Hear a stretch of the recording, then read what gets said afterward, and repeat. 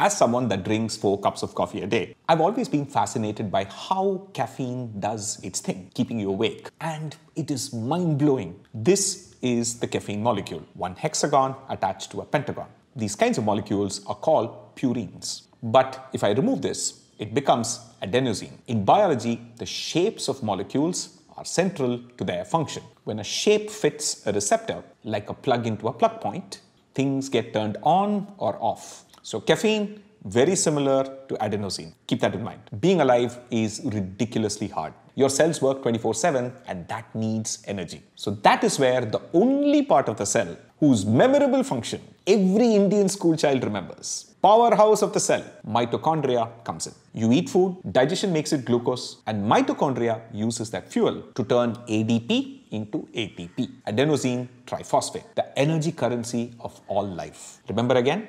Adenosine. Now, as you go about your day, your mitochondria get stressed and start breaking down and producing all manner of toxic byproducts. That is bad for your DNA. And this particularly happens a lot in your brain. Staying conscious takes a lot of energy. So over the day, mitochondria start malfunctioning. And instead of recycling ADP, some of it breaks down to raw adenosine, which builds up in your brain. So our brains have evolved a brilliant correction mechanism. They have a bunch of sensors like plug points. And when enough number of free adenosine molecules plugs into them, they flip a switch. I'm simplifying, but your brain has 2 operating systems, awake system and sleep system, like Linux and Windows.